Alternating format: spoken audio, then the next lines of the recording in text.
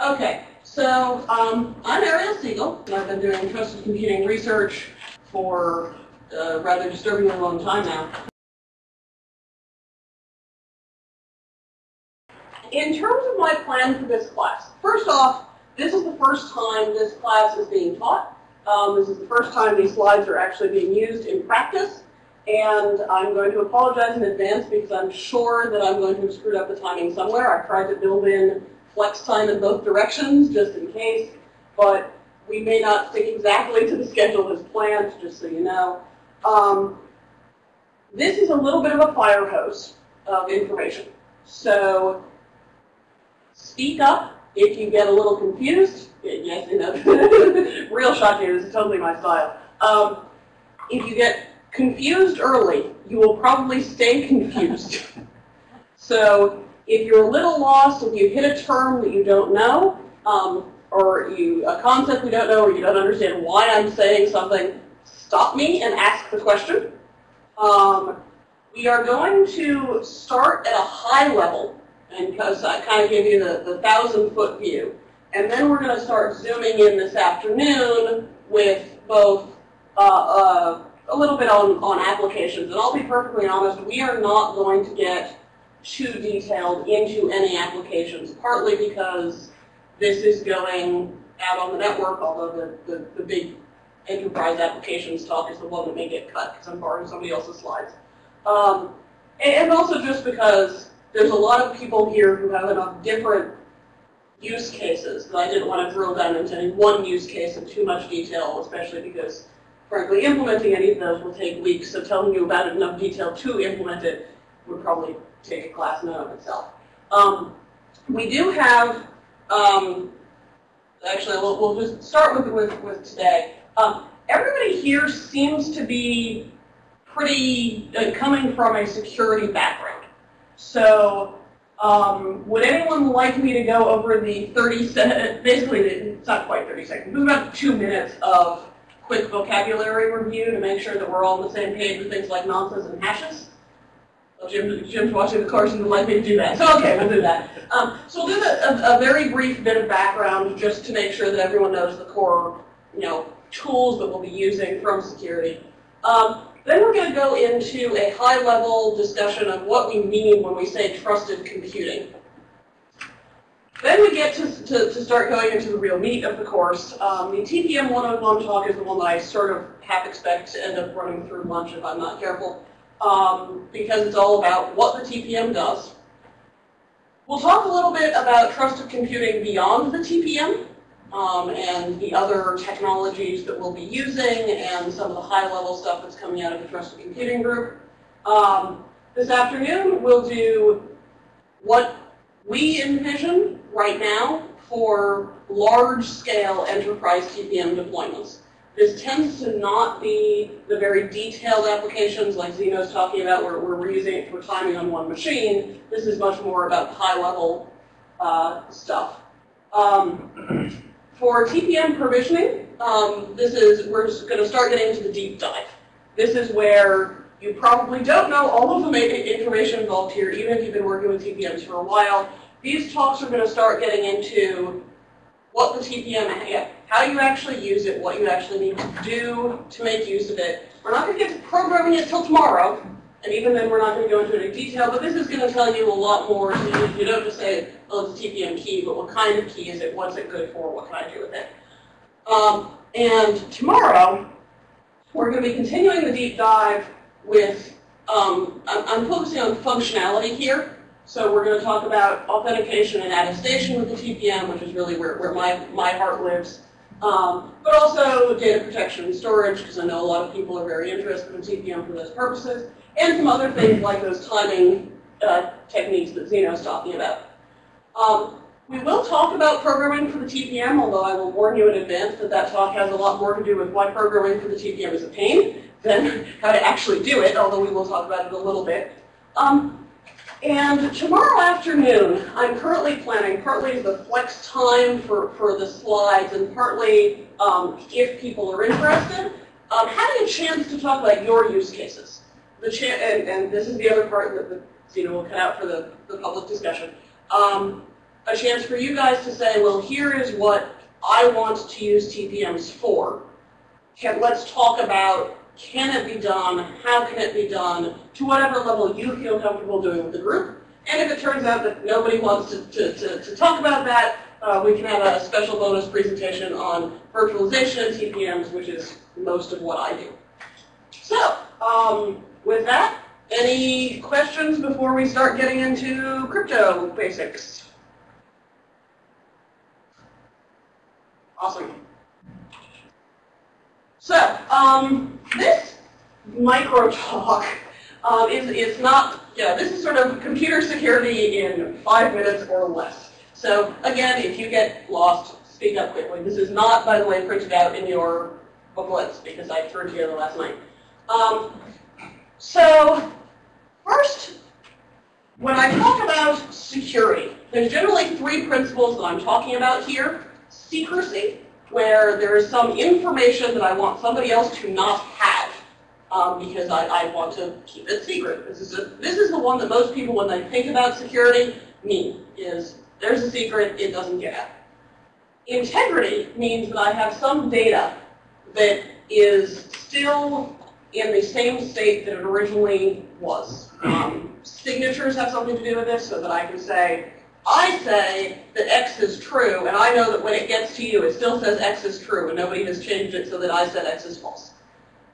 This also has to do with protecting the integrity of data on your own system, that if I think that my system is in state X, and it is now in state Y, I have lost integrity, something has changed, I want to have control over when things change. And then there's availability, which is in fact part of security because a brick is very secure, but it's not very useful. Trusted computing focuses on the first 2, sometimes at the expense of the third. We try very hard to avoid that, but let's be honest here, this is where the trades of trusted computing really come in. The more you are willing to risk the third, the more powerful you can get the first 2 in the trusted computing world. Because there are balances there, because if you keep it secret from everybody, including yourself, you've just lost availability. So, we'll be talking more about that, but just some vocabulary. Okay, another concept that we'll be covering a lot when we get to attestation is the concept of data freshness and of something called a nonce. Now the idea here is that we want to be able to say, this particular message, this particular report, this particular file, is this the one you sent me now? Or is this possibly one you sent yesterday, or 3 weeks ago, or this morning before you did a reboot? We want to be able to tell, is this message part of this transaction we're having right now, or not? Well, we can't really reliably tell not, but we can tell, is it current? And the tool we use to do that is called a nonce. The idea here is this is a freshly generated random number, which is to say we're basically drawing a bunch of random bits from a hopefully random piece of hardware and saying, the chances that somebody else managed to predict the same number that I was picking is so low as to be effectively non-existent. Therefore, if I see that number in use again, I know that whenever that number was used, it at least happened after I generated the number. I don't know by how much. So usually these are used for a single communications session, but I've at least put a boundary on when that information was created and utilized. So the key pieces of nonces are, for one thing, they're not any kind of universal idea of, is this recent? If I generated the nonce, I know that at any time I see that nonce, it came from after I generated it. If I generated this nonce, Glenn does not know anything about how recent something is because he doesn't know that I generated it freshly. He doesn't know when I generated it. So in general, when we do have protocols that use nonces, everybody who wants to check that something is fresh is going to be using their own. One of the questions we get a lot is, well, can't I just use a timestamp? And can't the TPM provide me with a timestamp? The answer is no. Calibrating timestamps is problematic in and of itself. How do I know that your sense of time is mine? But more critically, timestamps are predictable. So if I have a report that says it was generated on May 30th, 2011, I have no reason to believe it was actually generated on May 30th, 2011, because you knew last week that May 30th, 2011 would exist. So you could generate that in advance, and I would have no way of knowing that this actually was generated then versus just having time. So this is why we use nonces and why random numbers are a thing that we actually want quite a lot in this world. So cryptographic keys. There's really two main categories of cryptographic key. Symmetric keys and asymmetric keys. And asymmetric keys are also what you will often hear called private keys or public-private keys or public key cryptography. All of those refer to asymmetric keys. So symmetric keys are, there's lots and lots of algorithms. We're not going to go into any detail of symmetric key cryptography today. Go look at a crypto class if you really care. But the idea here is that you have the same key that is used for all operations. I encrypt data and I decrypt data with the same key. I sign data and verify data with the same key. You don't usually use symmetric keys for signing, but if you were going to, it's the same key for all operations. Symmetric key crypto is great stuff for speedy operations, for bulk encryption, tremendously useful. The problem, of course, is that it's the same key for everything. Those keys need to be secret at all times if you're going to use them as a key and not merely decorative. That means that key distribution is a royal pain in the neck, and it doesn't suit most large-scale operations, because how do I make sure that you have the secret key to share with me if you don't have it already? So we aren't going to be talking about symmetric keys very much in this class, but I will be mentioning them and passing a few times because we often use them to augment what we're doing with TPMs because of this speed factor. And this is a question that people will ask a lot, and we'll get to it again later, but the TPM does not do any symmetric key cryptography because of export control laws. So it does use some internally, but you can't get it out. So the other big type of cryptography is asymmetric cryptography or public key cryptography. And in this world, keys are paired. You have one public key and one private key that are associated with each other. A public key is public. You can publish in the New York Times and nobody's going to have a problem with that. The private key must be kept secret. And this is a tremendously powerful tool because it means that we use the private key to decrypt data and to sign data. But anyone can use the public key to encrypt data to me or to verify that a signature came from me. So this means that we have a concept of identity because I have the private key, but everybody else can check and make sure using that public key that I'm me and that certain data is associated with me. Now, the reason you don't actually see these used for everything is because most public key crypto algorithms are quite slow. These are not something you really want to use for bulk operations. Some of them can't even be used for bulk operations. Some of them have ceilings for how much data you can put in. We are, in general today, if I say this is a public key pair, or there's a public key or a private key, I mean an RSA key. This is not the only kind of public key that's out there. It's not the only public key algorithm that's out there. There are some great ones coming down the pipeline. And one of the big questions we get is things like elliptic curve cryptography. Yes, it exists. TPMs today do not support it. TPMs today use RSA for pretty much everything. So when you hear me say public key or private key, right now you can just assume I'm talking about an RSA key. And in the future, in the next generation of TPMs, we will be seeing better algorithms come out. But today, I mean RSA. If the phrase RSA doesn't mean anything to you, don't worry about it. It's a magic phrase for an algorithm.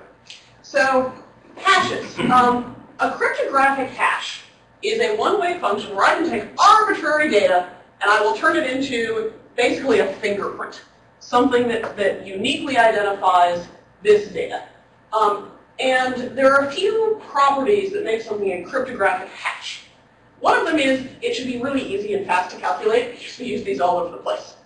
The second of which is if I've got a hash, I should not be able to look at that hash and immediately say, oh, this came from this data.